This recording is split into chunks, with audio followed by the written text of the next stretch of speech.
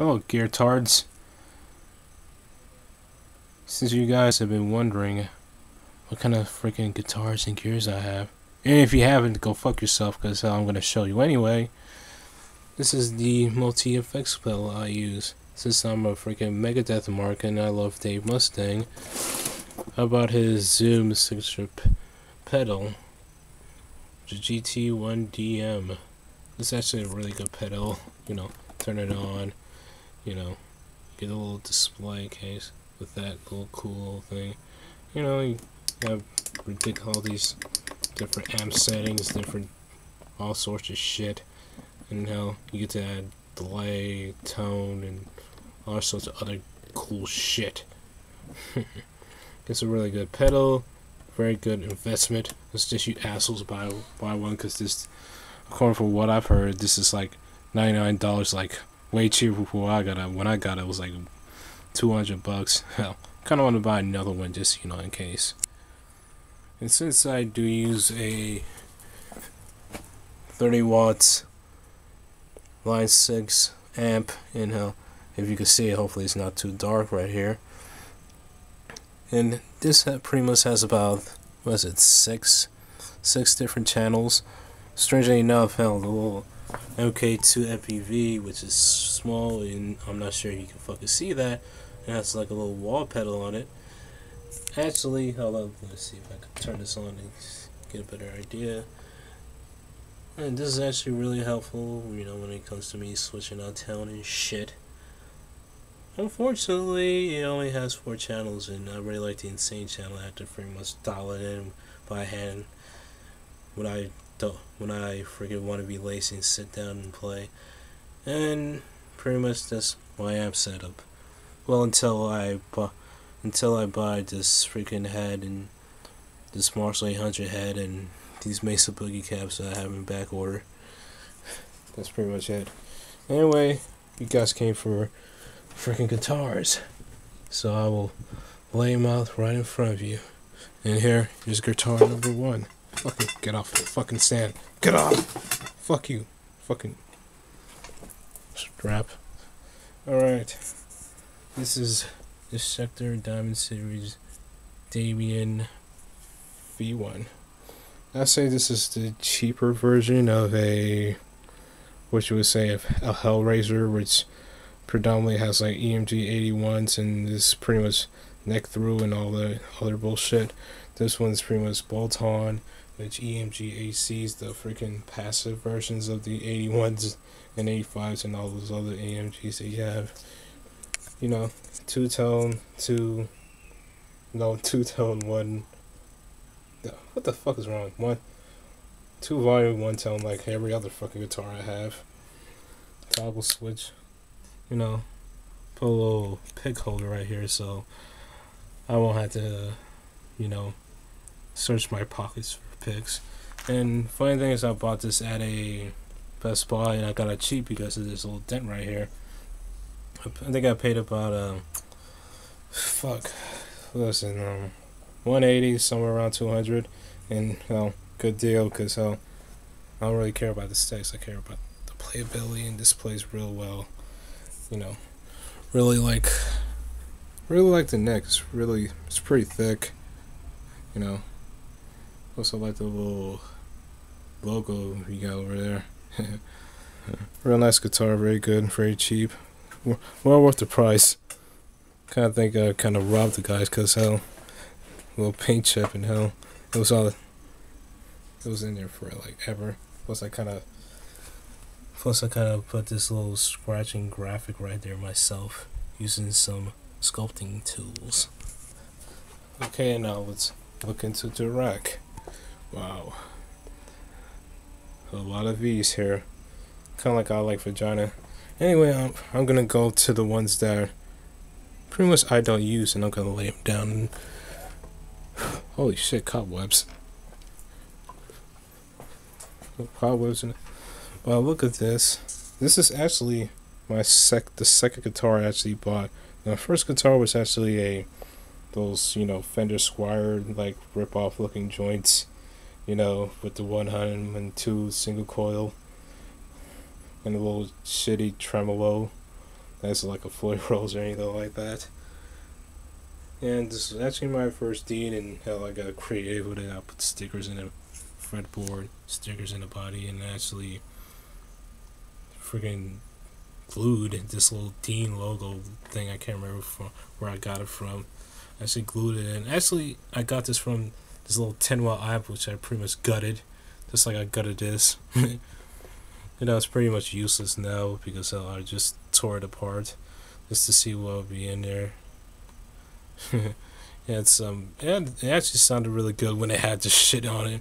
Too bad I'm a fucking asshole and I pretty much tore it apart. You know, that was pretty much just a big piece of wood. And that's gutted guitar number 1. Let's look at gutted guitar number 2, which is this EX50, this ESP LTD EX50, which I also dubbed out with stickers. Look at the fret marker on that. It's a skull set of dots. I fucking hate dots. They're so boring. I'm not gonna lie, I'm probably gonna buy a ESP V because their V's are ridiculously long from what I've heard. And hell,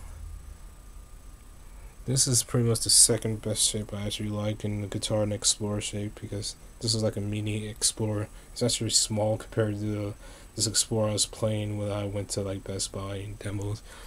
And actually, this is a very experimental guitar because, yeah, I have the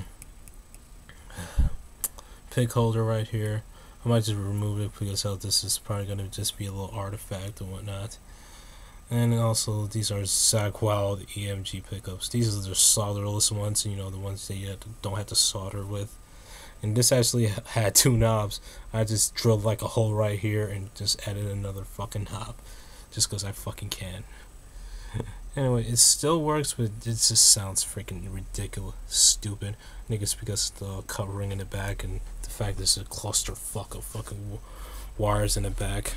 Other than that, it's pretty good. It's bolt-on, you know, finish in the back, which I really like. I hate the unfinished in the back. And yeah, there you go. Little ESP right there. And this one's made in fucking Indonesia. Indonesia. Anyway, on to the final gutted out, beat up guitar. I'm probably gonna sell to somebody. Oh, let's get my sword.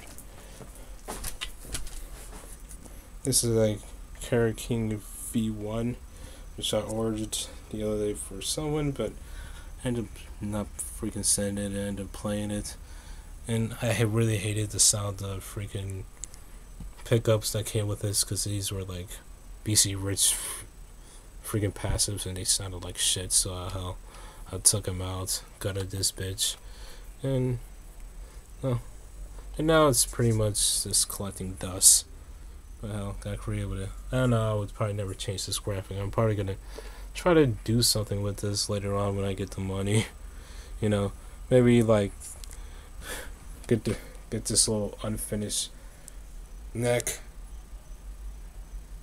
freaking painted or something like that. I'll probably put some JBs on this. And so Seymour Duncan is pretty much the best pickups that I really enjoy playing. You know, still has the Kaler in there, which is the best tremolo I ever fucking played. You know what? Oh shit, this fell from the other one. Oh, whatever. I'll put that back on. Anyway, that's the guitar.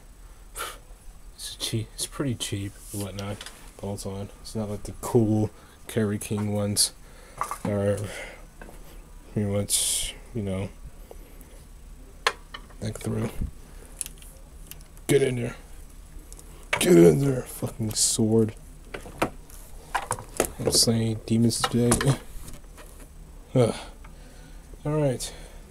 Now we're gonna start from the beginning. And the beginning is going to be this newbie right here. You know, if you look at my YouTube page, you notice that I bought this like not so long ago, like a couple weeks ago. XA Jackson KV1, I think that's what it's called. All I know is it's got these red bevel edges, which are really cool. That really give it a really nice look. Fingerboard is freaking what kind of wood is this again? Rosewood, yeah, rosewood with a sharp fin inlay. Funny thing is, because I don't really like rosewood, I like ebony fretboards, but whatever, this works. This is pretty good rosewood. You know, HC pickups. This is the only kind of EMGs I actually really enjoy.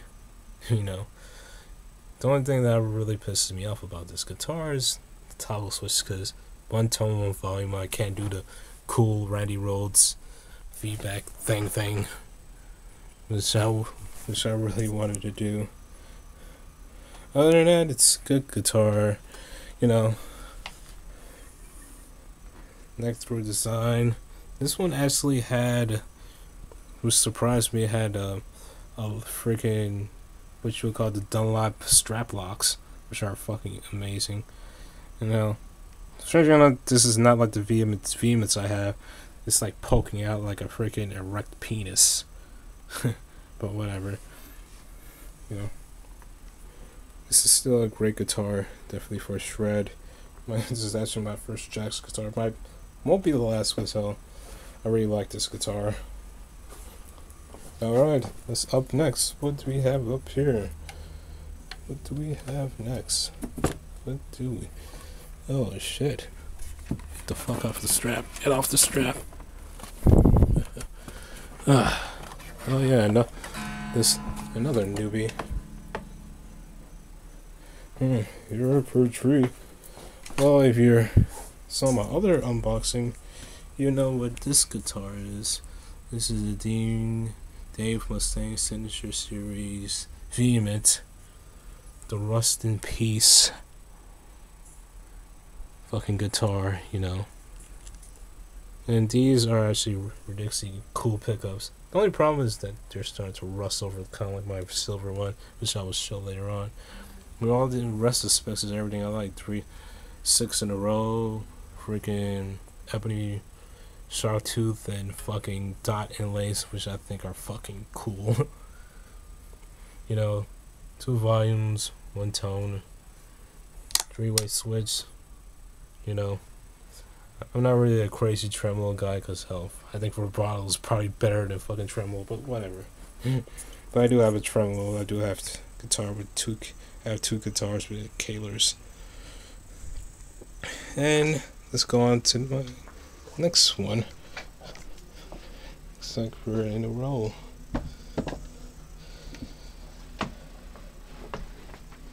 Get off. I should have took the straps off these fucking things. Jump it up. And here's the silver one. Silver one's pretty much the same specs, Seymour Duncan pickups, except that silver, and I kind of put all these little cool stickers on it. Literally, you could tell that I anchor my hands right here because it's pretty much rubbing off the paint of the fucking sticker right here. On the rest of these stickers, I looked online, and I got to put Megadeth because they're my favorite band. In case you didn't know. Just like my other Vehement, same specs. The only difference is the headstock right here is way sharper. The edge is like way sharper. The other one's more rounded. I don't know, maybe because this one's a Korean made, the other one's made in Indonesia. But same fucking specs. See that little cool ass Dave Mustaine logo right there. Freaking neck through design. After pickups, and that's my shit right there. Here's another Vehement.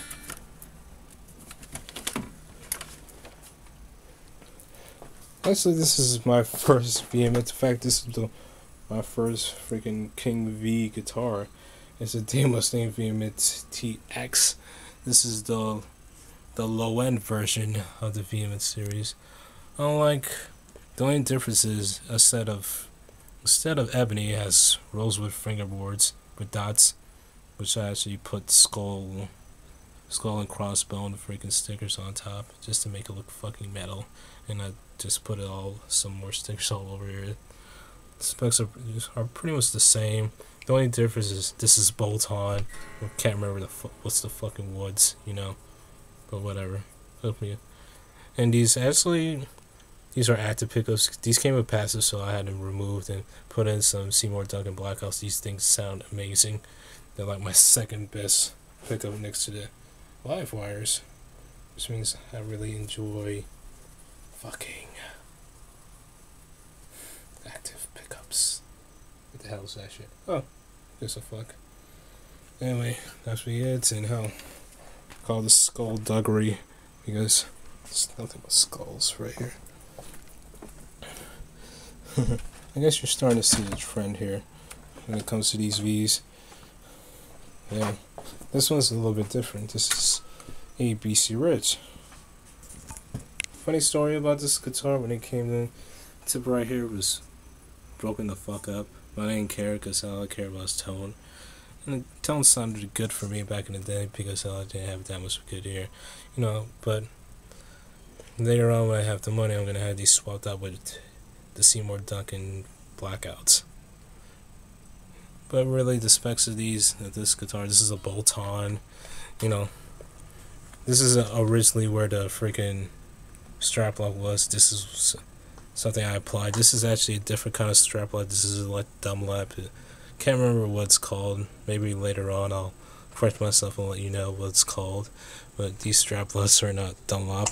These are different kinds, and they work just as well. You know, these are just, let's look at specs here. You know, this is drainage side, Floyd Rose freaking locking nuts, Taylor tremolo.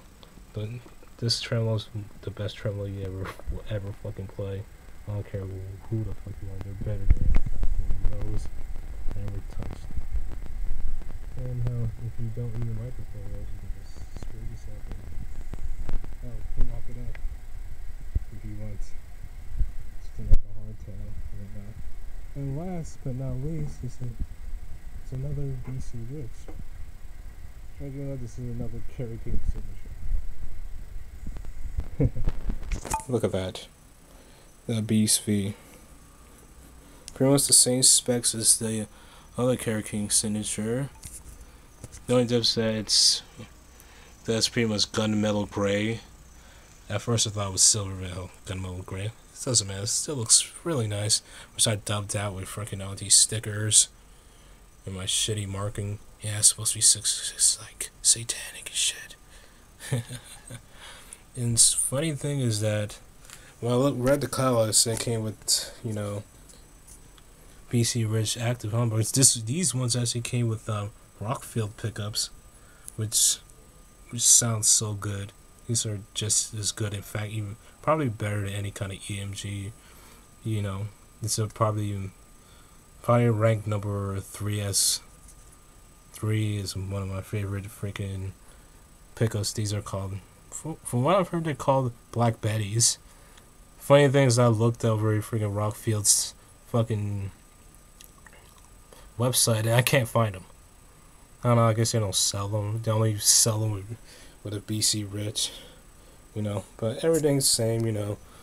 Floyd Rose locking nuts, Taylor trem, 2 volumes, 1 tone, selector switch, and that's pretty much it. That's pretty much all my guitars, and that's it.